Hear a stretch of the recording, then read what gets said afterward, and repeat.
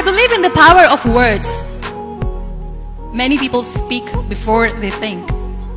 But I know the value of words. The words can make you, break you, they can heal your soul, they can damage you forever. So I always try to use the positive words in my life wherever I go. They call it adversity, I call it opportunity. They call it weakness, I call it strength. They call me disabled, I call myself differently abled. They see my disability. They see my disability, I see my ability.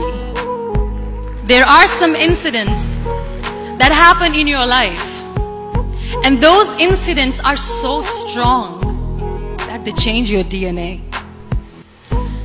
Those incidents or accidents are so strong that they break you physically. They deform your body, but they transform your soul.